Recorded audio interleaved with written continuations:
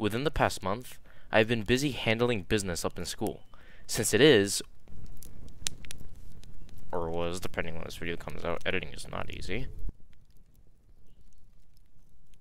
My last year, I had to work double time since I strive for a higher education that I will be pursuing this coming September. In the midst of all the paperwork, there was an assignment that I received that allowed me to do my own thing in my physics class, and for that assignment, I decided to make a 3D forces simulator in Unity.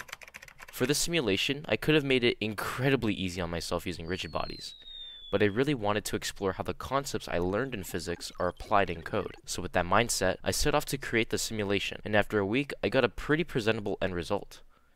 Right now in the simulation, you're able to move around and select 6 forces on a single free body.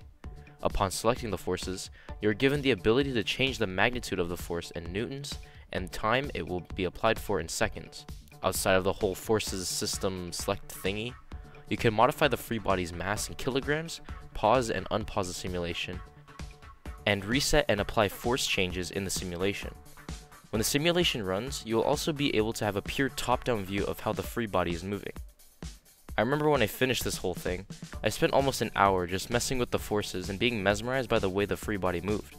In those moments, I was more or less just fascinated at how the physics math I learned applied. Alright, let's get into how the thing does its thing. Yeah. So let's start from the beginning. For every force on the free body, they calculate a direction by getting the vector difference between its head and the position of the free body. These vectors produced will represent the force in newtons.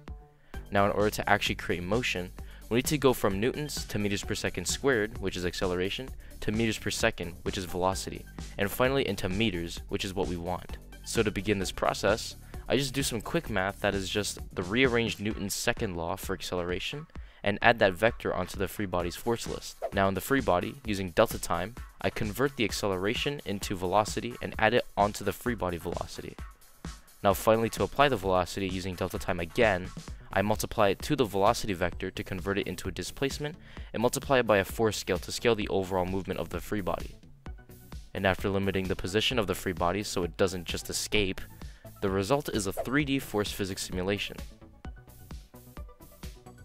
So this project, compared to the ones I have made in the past, is definitely not the largest, but I found it worth sharing because I applied knowledge gained from a high school course I found pretty fun through and through. If you want to mess around and be mesmerized by curves generated by physics math, there will be an itch.io link in the description. So with that said, that is all I got for my 100th video on YouTube, and I hope to see you all in the next video. Goodbye.